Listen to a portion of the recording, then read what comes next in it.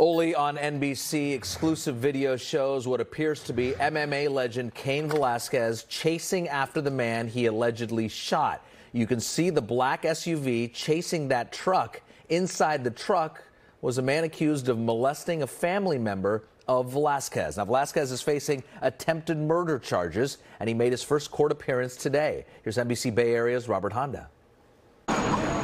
Supporters of UFC star Cain Velasquez crowded in and around the Santa Clara County Courthouse to cheer him on as he gets ready to fight an attempted murder charge. As NBC Bay Area first reported yesterday, the mixed martial arts star was in court today to be formally charged for shooting into an occupied vehicle in South San Jose near Morgan Hill on Monday.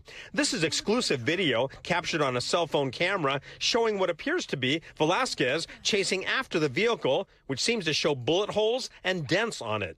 According to court documents, Velasquez rammed the vehicle with his own truck, then while driving, fired a gun aiming at this man, Harry Goulart, who was out on bail after being charged with molesting a young child at a San Martin daycare center. The documents confirm the child is a, quote, close relative of Velasquez. Goulart's stepdad was ultimately shot in the arm and treated for a non-life-threatening injury. Goulart's sister, who was also in the vehicle, identified Velasquez as the gunman. He was later spotted by police and arrested without incident.